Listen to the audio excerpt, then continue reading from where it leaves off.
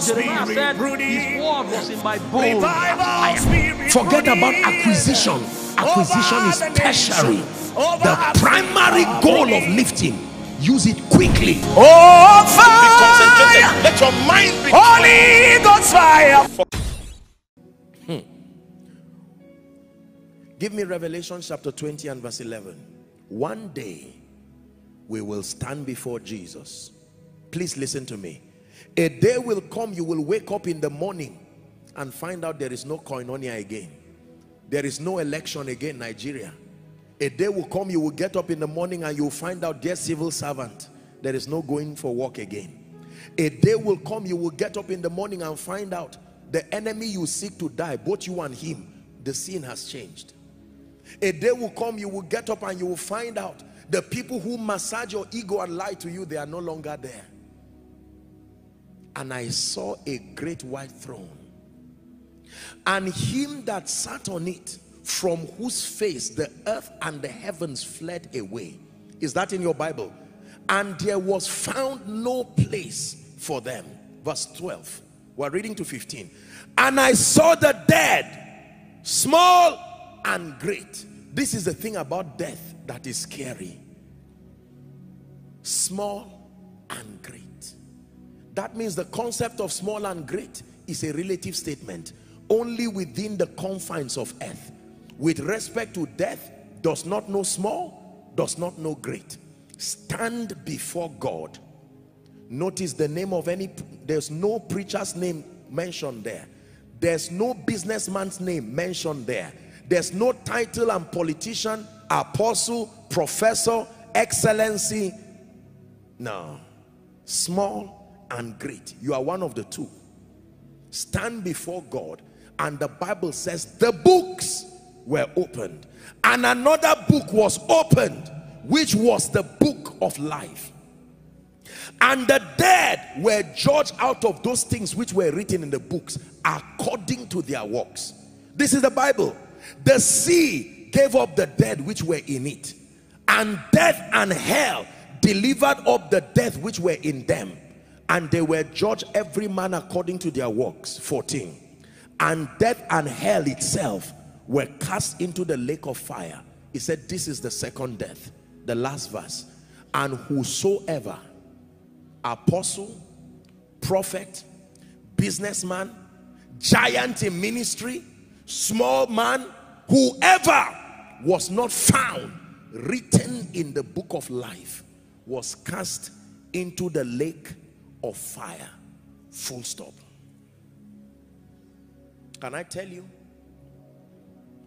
all of the wars we have in our world today, right now we're in a time of politics, and it's good to, you know, all kinds of people fighting president, chairman, National Assembly. Thank God for that. Students hoping that strike will resume so that they will go to school. Preachers hoping that more members will come. Everybody hoping one day when the real referee, the referee is not social media, the referee is not the preacher. When the real referee rings that bell, whether you are prepared or not, the match must stop, and he will gather all of us and we will stand. That day will be a day of pleasant surprises. Please hear me. You must live with eternity in view. No matter how long you live, the highest I've seen in my life is about 136. But no matter how long you live, either he will come to meet you or you will go to meet him. But you must depart this realm. Yes, we are returning back to earth, but not this version of earth. This will be folded like a curtain. When I stand before God, he's not going to say, Apostle, how are you? No. No. When you stand before him, you will not say, Koinonia member, how are you? Small and great, all our titles will mean nothing. That is the day we will know that he is King of Kings and Lord of Lords. Please let me remind us, I'm both old and new school. Permit me to be old school now. Jesus is coming back soon. I repeat it. Jesus is coming back soon. Koinonia Global, body of Christ, planet Earth, the Lord Jesus, the monarch of the universe, is returning. He will return. I assure you, is one of the 7 pillars of the Christian faith. He's returning. And this life will be rolled and folded like a curtain. What does that mean? If all your relevance and everything that you have is just connected to money and titles and anointing and ministry and politics and any other thing, you may be disappointed when he comes. Can I tell you the truth? I made up my mind that nothing around me and nothing outside me is what my attachment to.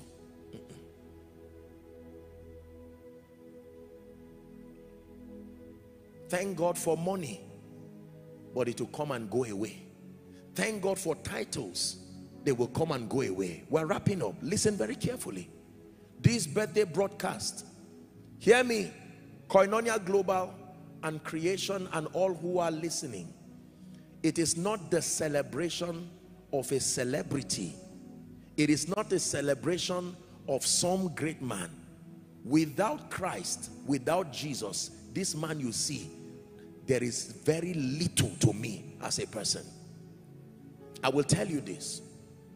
If there is anything in my life today that is worth celebrating, including the gift of time that was given to me, it is because he's alive, and it's because he has shown mercy.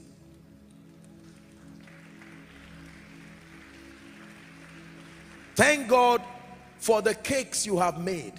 Thank God for the gifts. Thank God for the wonderful things. And I don't downplay it. Humbled.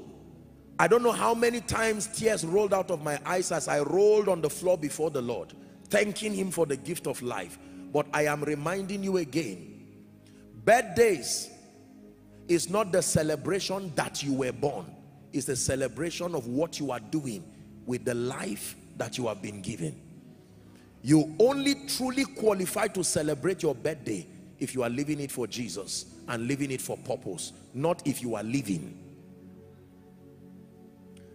I stand before you today thanking you for your love and everything you have done, for bearing our limitations, praying and upholding us. I thank my precious leaders. I want to thank the fathers of faith in this nation who have loved me so personally and invested and continue to invest in my life. I do not take your fatherhood and love for granted. I thank God for all of the pillars in my life, the men of God, senior colleagues, contemporary. If in this life only we have hope in Christ, we are of all men. Did I do my best to live for truth? Did I live my life for you? When it's all been said and done, all my treasures will mean nothing. Only what I've done for love's reward will stand the test of time. Lord, your mercy is so great that you look beyond our weakness and find treasure jewels in married clay, turning sinners into saints. And I will always sing your praise, here on earth and ever after. For you've shown me heaven's my true home. When it's all been said and done, you're my life when life is gone. I've sung this song for many years and it never gets old. Can I tell you this? Jeremiah said his word was in my bowl. Forget about acquisition. Acquisition is tertiary. The primary goal of lifting, use it quickly. Oh, fire! fire.